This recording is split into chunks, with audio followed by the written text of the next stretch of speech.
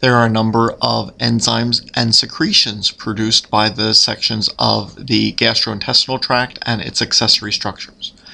The mouth with the surrounding salivary glands produce saliva, mucus, which allows the food to pass more easily down the esophagus, salivary amylase, which begins digestion of starch, and lingual lipase for lipids.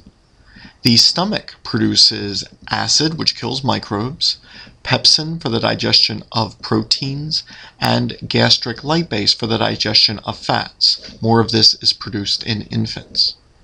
The small intestine produces a long list of enzymes: dextrinase to break down oligosaccharides, maltase, sucrase, and lactase to break up the disaccharides maltose, sucrose, and lactose, aminopeptidase and dipeptidase for proteins and peptide chains, lipase to break up lipids, and nucleosidase and phosphatase for the breakdown of nucleic acids.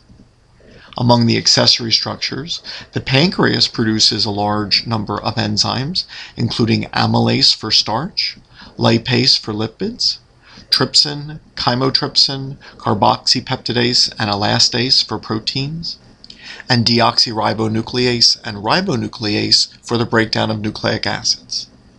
The liver produces bile, which helps to emulsify fat. So there are a long list of enzymes and secretions produced by the various regions of the digestive system.